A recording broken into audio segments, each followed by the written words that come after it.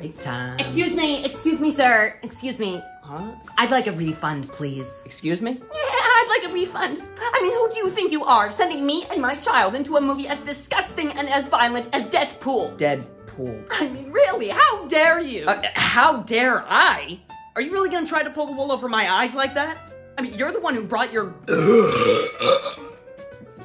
to an R-rated movie. Well, I wouldn't have done it if you would have informed me of the subject material beforehand. Are you being for real right now? I mean, have you ever thought about doing your job for once? Have you ever thought about using your eyes for once? Excuse me? I mean, seriously, who told you this would be a good move? The internet, of course. Hey? And also my sunshine's fetus, Apollo Rex. Thank you very much. That's not Baby Gronk.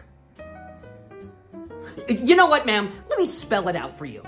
I don't care how old your kid is. Frankly, I don't get paid enough to care how old your kid is. But the mere fact that you're so willing to blindly bring your kid to an R-rated movie proves that you have indeed lost the plot. What? And I can forgive you bringing your kid because you're gonna watch it with him, presumably. But the mere fact that you are surprised at the subject material...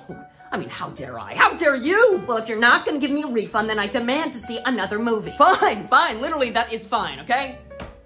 For what movie? 3 tickets for Alien Romulus, please. 3 tickets? Yeah, my baby Truxton wants to see it. I quit. Skibidi.